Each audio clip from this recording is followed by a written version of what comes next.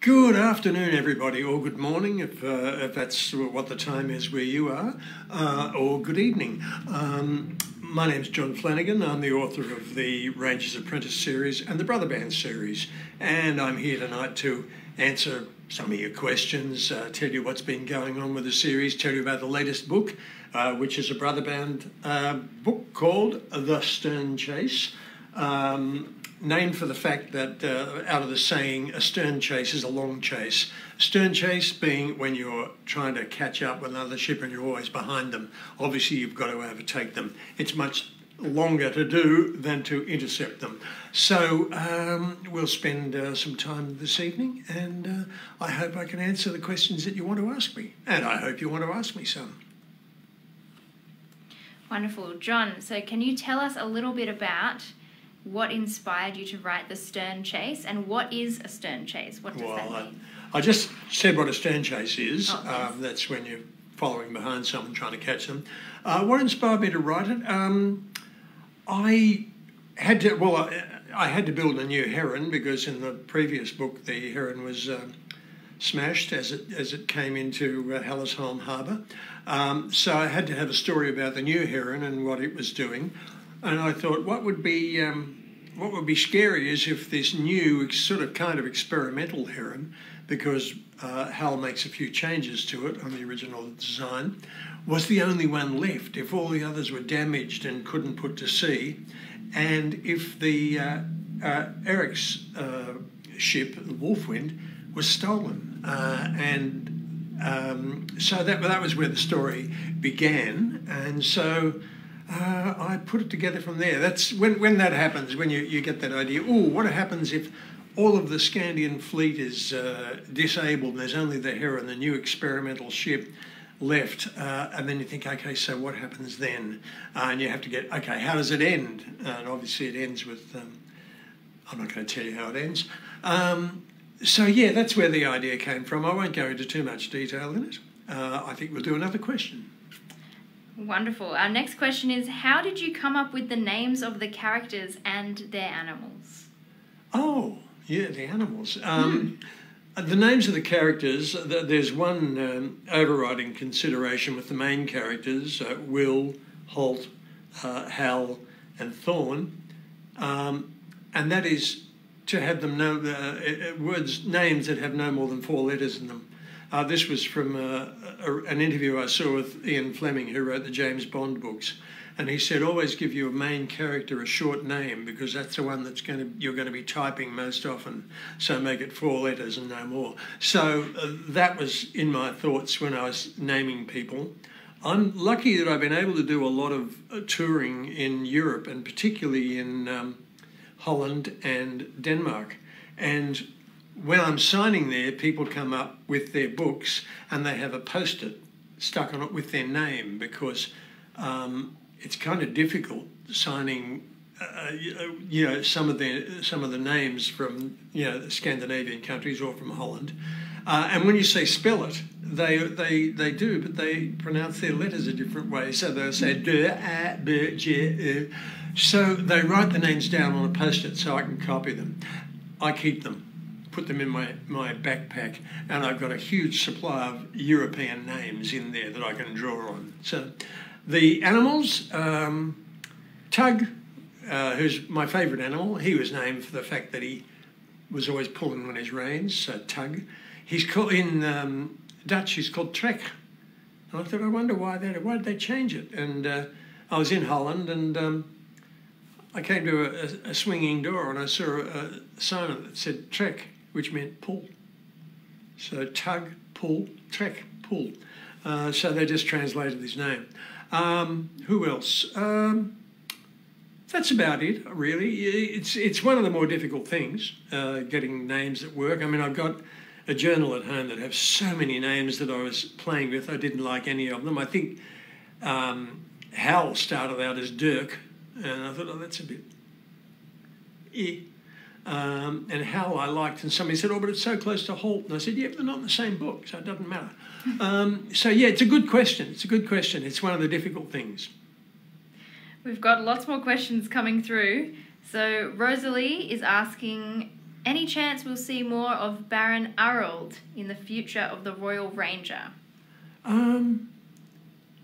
Well, there's no reason why not. I like Baron Harold. I used to remind me of myself because I used to be overweight and I make bad jokes, and that sort of sums him up. He's one of my favourite characters. Haven't used him much, but yeah, I could bring him back. Why not? Will you touch on the topic of Aslava? What? Aslava. Aslava. Aslava. It's. I can do the next question. Yeah, next. Can whoever wrote that? Can you qualify that? I'm not sure what it. I think it's a country. I'm not sure. Simon said this. Okay. Rosalie says, "How old is your son now? Does he still read the newest books?" Rosalie, you've got so many questions there. She does. Yes, my son now is. How old is he? I think he's about 43, 44. He does still read the books. He has a 20-year-old son called Conan, who is half Japanese, half Australian. They live in Japan, on Hokkaido, which is the northernmost island up in the ski fields. And he has a new dog. He owned the original version of Kloof. That's where I got Kloof from in the Brother Band. It was a Bernese, a Swiss mountain dog. And unfortunately, she passed away a couple of years ago, and now he's got this beautiful Malamute, which is quite crazy. And when we ring him up, the dog talks to us. It's in the background going, oh. But yeah, he reads the book still. His son recently read one of them and came and said, "This is really good," in a very surprised tone. And Michael said, "Well, yes, my father wrote it, that's why." But yeah, he's still a fan. That's great. Cheyenne has asked the question, which character do you find that you wish to be? Oh, wouldn't we all wish to be Holt? But I don't have his capabilities. As I said, I'm the nearest to Baron Harold, but again, without his capabilities, because he was quite a great warrior, really. I prefer to be the godlike figure who manipulates all the puppets rather than being one of them. It's one of the joys of being an author. You can make people do things.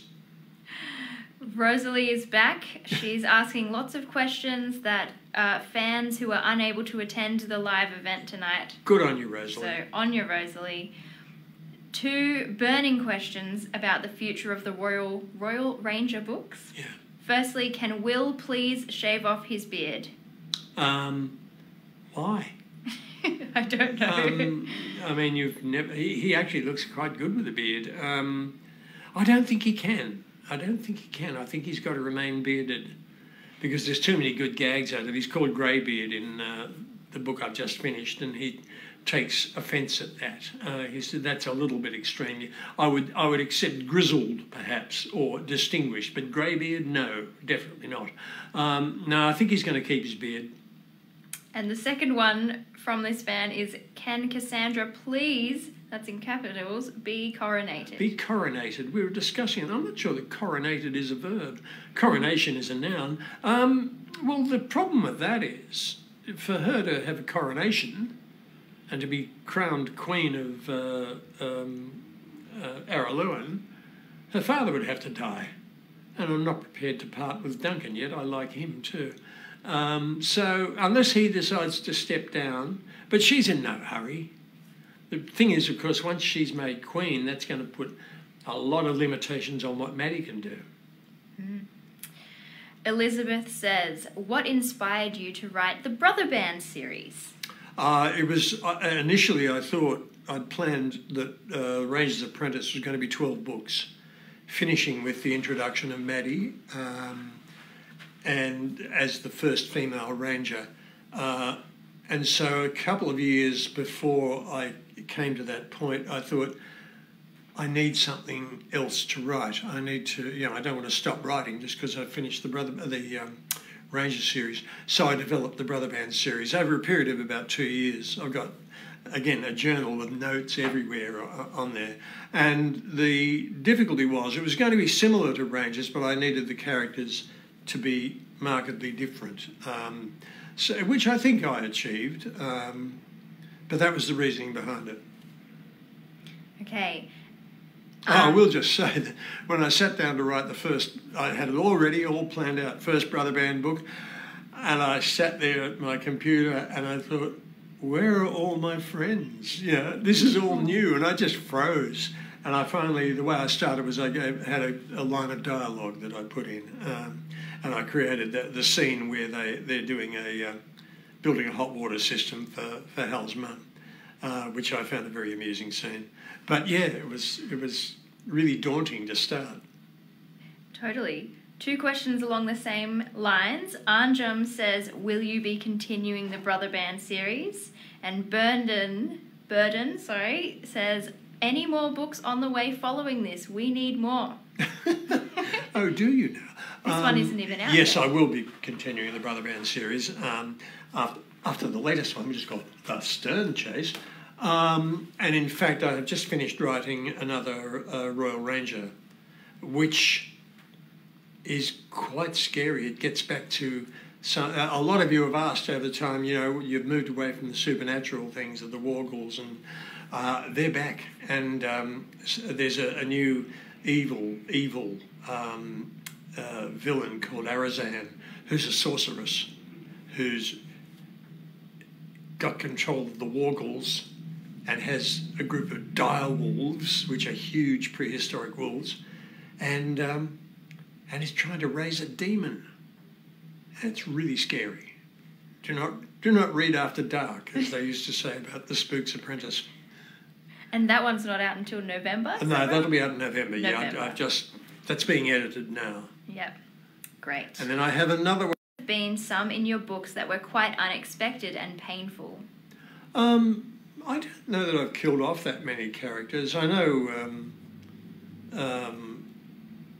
the original head of the Rangers, Crowley, he died nice and peacefully in his sleep, but I felt it was about time for him. To decide how to kill them, well, I don't like killing off major characters because people get upset with me, but it is difficult to decide when someone's going to go because you get to know them. They become very real to you, and it's not pleasant to get rid of someone you like. Yeah. Another question from our friend Rosalie. We know you don't like George, but the fans do. Can he please be featured in a future book, please? George actually makes an appearance in the next Rangers book. George has become the librarian at Castle Redmond, and Maddie goes to him to ask for information about dire wolves. I do like George. Actually, I didn't like him initially because he was boring, I thought, but he became interesting. I mean, he in the was it the Emperor of Nihonja? He actually saved Horus's life and got shot. He took an arrow for Horus. So I don't mind him. He's quite fun. I haven't. Well, as I say, he makes an appearance in Arazan's Wolves. I haven't got any plans to put him in anything else. But who knows? I once did say he would never appear in a book ever again, and then I needed him for the Emperor of Nihonja, so there he was. Jane says, hi John, would you please consider when the Scandians go into another battle with the Temujai, oh sorry, she's That's missing right. the I on the end of that, I read it wrong, that they would get the help of Holt and Will to help Hal and the Herons to defeat the Temujai. I've put Gillen across with the Brother Band as a crossover between the two books. I don't think I will ever put, and there I go saying I'll never do this, I probably will. I don't think I would put Holt and Will in with Hal and Thorne. It's too many superheroes, if you like. You know, what would they all do? Too many cooks in the kitchen. Yeah, there'd be nothing left for the dog to do, for example. And she plays an important role in the Stern Chase. Will Will find someone new? That's from Nathan. Will find someone new. Well, you just never know. You just never know. He might. There is a young courier No, I don't know. Honestly, don't know. If he needs to, he will. But at the moment, he's content. I mean, Alice was the love of his life, and it's very hard to replace someone like that. Maddie has served the purpose of bringing him back out of himself, of giving some light into his life, and she's like a daughter to him, and that gives him plenty of social life. Who knows? Who knows? All right, this question is from Casper, age 10. Do you influence the translations? No. It fascinates me. I've met quite a few of the translators, one of whom I disagreed with violently. But no, I don't influence them. They will occasionally, if I'm touring in Europe, they will occasionally ask me questions. There's a very, very funny woman who does the translations for the Danish publications, and she acts out, when there's a sword fight, she gets a long ruler and acts out all the actions in her living room. And she lives in an old part of the city where there are very narrow streets. And one night she was practicing and acting out this sword fight with a big ruler, and she looked out the window, and across the street, it was only about 12 feet or so, or 4 metres, there was this family peering out of their living room window, watching her leap all around her own living room. She's a very funny lady. I'm interested in the translators. I think obviously they do a good job. I'm interested, as I said before when I mentioned Tug becoming Trek, how names change. I think Horace in... the main ones I know are Holland, because I've been there most often. Horace is called Arnaud, A-R-N-A-U-D. No idea why. All right. This is just a nice comment from Reese. Thank you for all of your writing, John. I love your work. Thank you. That's very nice. Very nice to hear. Elijah says... I thought that was... that was just a comment. Thank you very much for that comment. Elijah says, if you were to have a distinctive role from your series, which would you want the most? Versus which do you think you'd actually have? If I was to take a role in the series, I assume you mean. I don't know. As I said before, I don't see myself taking part in the series. I see myself sitting above it, like a man handling marionettes, making them do things, making them go places. It's as I said, one of the joys of being a writer, you can make anything happen. If you're planning a battle and you realise, oh my God, the enemy will be able to come around this side and attack them from the side, you can go, well, I'll just put a swamp there. So you can do all that sort of stuff. It's great fun. It's a great power. That's good. I think Elijah is thinking, would you be a ranger? Would you be royalty? Something like that. I think I'd probably be a ranger, because I'm an archer. And I've got a big green cloak. So, I'd be a ranger. Yeah. Morgan wants to know, how do you go about organising your world and characters to keep track of all that you write? That's a good question. Well, I'm very lucky I have an excellent editor called Zoe Walton, who keeps what we call the Bible, so that I can ring up and say, what colour are Duncan's eyes again? Because I had them changing colour about 3 times over 3 different books. So she keeps track of who's who and who's what, and whose horse is which. I do make mistakes. I'm constantly changing the gender of Gillen's horse, Blaze. She was a mare originally, and then she turns into a gelding at one stage. I think I've settled now the fact that she's a mare. She's a bay mare. But yeah, Zoe is a great help in this. And it saves me having to go through, what book did I mention that in? And you go through, there's something like 27 books now. It's a lot to look through and trying to remember which book of detail was in. So Zoe keeps the Bible, as we call it, and if I need to, I can refer to it. Ruby says, my son would like to know if Araluen location is based in England. Yes, it's basically a version of England that's been sort of squashed a bit. But if you look at it, if you pulled it out a bit, it'd look like England, and it's off the coast of the continent. It's off the coast of Gallica, which is pretty obviously France. On its western side, there's the island of Hibernia, which was the old Roman name for Ireland. And obviously Hibernia is Ireland, which is where Holt came from. The Kings of Clonmel is set in Hibernia, and Clonmel was a town in, I think, in Galway, maybe not, where my grandmother grew up on a farm called Clonbrogan. And I visited when I was first married. My wife and I were in London, and we had a honeymoon in Ireland, and we visited the relatives. I was the first of the Australian family to go back to, I'm still the only one, I think, to go back to Ireland and meet those people. Great. Which was fascinating. Cheyenne says, my favourite is Horace. Thank you for making such a beautiful character. It's just a nice comment. Horace is nice. Wendy says that Lydia and Maddie should have an adventure together. Lydia and Maddie. Yeah, that's a thought. That's a thought they could. I think I haven't done that, have I? No. Yeah, that could possibly work. Doesn't Lydia appear in one of the Royal Ranger books? Royal Ranger books, yeah. Possibly. I'm not sure. Lots of people are thanking you for your writing. Thank you for your reading. They're loving your books. Lots of extremely lovely comments. Thank you, everyone.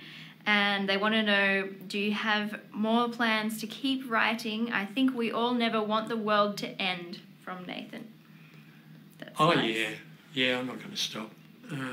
That's why the Royal Ranger series started. As I said, I'd planned to stop after 12, but when I wrote that sort of 15 years later, Will and Maddie, and had Maddie rehabilitate Will, in fact, I really liked the combination of Will and Maddie, and I thought, I'm not going to just leave it at that. That's why I did the next 3 or 4 Royal Rangers, because I liked, it's a new twist on the apprentice concept, which I really like.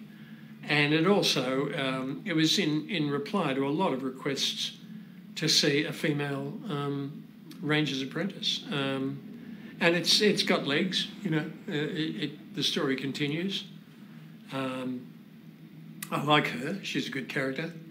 I like the fact she uses a sling from time to time, that's quite fun. So yeah, I'm just going to keep going, Great.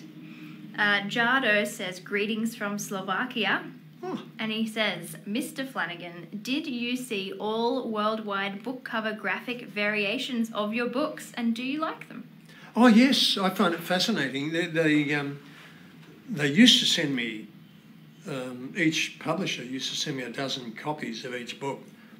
When there are over 20 books and you're in, something like 20 countries, that becomes quite a strain on the bookshelves. So now I just ask them to send me one copy or an illustration of the new cover. And I'm fascinated by the differences in the approach to the covers. It's terrific. It's great to see. So yeah, thank you for your question. This person says, would it be terribly bizarre to ask you how you take your coffee? Do you take it with honey? No, I don't. But the reason that the Rangers take it with honey was I take it black with sugar, probably too much sugar. The reason the Rangers will sweeten theirs with honey is I had given them coffee. Now, as somebody very archly pointed out, there was no coffee in medieval Europe. They could have had herbal tea. Oh, yeah, right. Because I've got a scene in one book where Gillen says, I'm a bear in the morning unless I've had my coffee. I could just hear him saying, I'm a bear in the morning unless I've had an herbal tea. So I gave them coffee, but I thought, I don't know that I could get away with introducing sugar. So I thought, how else could they sweeten their coffee? I thought, honey, so there you go. I suppose they could have used sugar beets or beet sugar. Yes, true. Simon says, which country does Scandia symbolise? Oh, Scandinavia. I mean, Denmark, Norway, Sweden. When I drew the world map, I didn't refer back to our map, so it's completely out of position compared to where Scandinavia lies. But yeah, it's basically the Scandinavian countries. Great. Where the Vikings came from. Anza says, Mr. Flanagan, do you get inspiration from the characters you make from your real life? Could you give some examples if you do? Yes, I do. Well, Will is the prime example. He was based on my son Michael. He was small, he was cheeky, he was absolutely unafraid of heights. He would climb anything. He was interested in archery. All of these were qualities that Michael had. And the reason for that was I wanted to get Michael interested in reading. So I wrote these stories that had a central character who was basically just like him. And I thought it'll make him feel better about, not being the biggest person in the world, which he wasn't at that stage. He's quite a brawny sort of person these days. He had a growing spurt. But he was, as a boy, he was very annoyed by the fact that he was small. He didn't think about the fact that also meant he was very fast and very agile. There are compensations. Horace is based on his best friend in school, who's still his best friend. I mean, a guy called Jeremy. Jeremy lives in London, Michael lives in Japan, and they speak every night, which is quite fascinating. Very late at night, they're in touch with each other. Horace is based on Jeremy, Big Jez. Holt's wife, Lady Pauline, is based on one of our dearest and oldest friends, who was one of our bridesmaids. And at one stage, when I had the books written but hadn't found a publisher, she offered to contribute if we wanted to self-publish. I was glad to see that I didn't have to do that. Some of them are combinations of people, but obviously you're influenced. But a lot of the women characters, like Vanlin or Cassandra, very much influenced by my daughter Kitty. So real people. Yeah. Wonderful. We are almost coming up to our time, so I'm just going to ask you 2 more questions. Right. The first one is from Tash, and she says, can you remember the moment you wrote your first scene for Ruins of Gorlin? I sure remember reading that first chapter as an 11-year-old. I do remember writing that first part. I had written 20 short stories for Michael, and my daughter Kitty suggested I put them together in a book, and all I did was cobble them all together. I had to rewrite completely. But when I did that, I had to do a prologue which set up the whole situation in Araluen and the situation of the Rangers and the situation of Morgareth, as he's called in America. So I wrote the prologue, and I thought at that time, it was a bit of a mistake. I thought at that stage that when you wrote a prologue, it had to be all very portentous and heavy. And in the time of the lesser gods, when Zandon flew down from Mount Coquelin, and so I wrote it in this sort of very heavy, ponderous style. And then when the first chapter starts, it's Jenny saying, "Eat something, Will, you've got a big day coming." The whole style changed, and I realised it was too heavy. A lot of kids found it heavy going. So I edited it severely. I cut it back. I was going to rewrite it completely, in fact, but by that stage the book had been published. And my agent said, no, it's working. People are reading it. But I cut it back. It was long and it was ponderous and it was slow moving. So, yes, I do very much remember writing those first words. That is great. This is going to be our last question of the night. Oh, no. It's just after 5:30. Is it from Rosalie? No, actually, it is from Simon. He has asked a lot of questions, though. Right. He says, what character do you like the best in Brother Band? Oh, that threw me because I was sure it was going to be in Rangers, and I was going to give my usual answer, which is Tug. Oh, I think Thorn. I really love Thorn because I did invent Thorn. I thought for years that I had invented Holt. I thought Holt was my masterpiece that proved that I was a genius. And then one day I was answering a question from a reader in America about Holt, and I suddenly realised he was based completely on my 6th grade teacher in so many ways. And I thought I didn't invent him at all. So while I love him dearly, I prefer Thorn because Thorn is a complete original. He's got one arm, he was an old smelly drunk, and he's been rehabilitated by Hal and his mum. And I like him. He's a flawed hero, which is great. And I like the fact that he has the brother band's war cry, which is "Let's get 'em." So thank you all for your questions. I think we're out of time, so we'll do it again. Latest one, the Stern Chase, Brother Band. Lots of action, lots of fun, lots of gags, and Kloof saves the day. It's out on the 30th of March in Australia and New Zealand. In Australia and New Zealand, 30th of March. Other countries, I don't know. You'd have to contact your booksellers. They will have the schedule. But I can't keep track of when it's coming out where. And there are more to come. As I say, I've just finished another Royal Ranger. I have a further one contracted, and I plan to do more brother bands. I mean, I've got to resolve some of those storylines.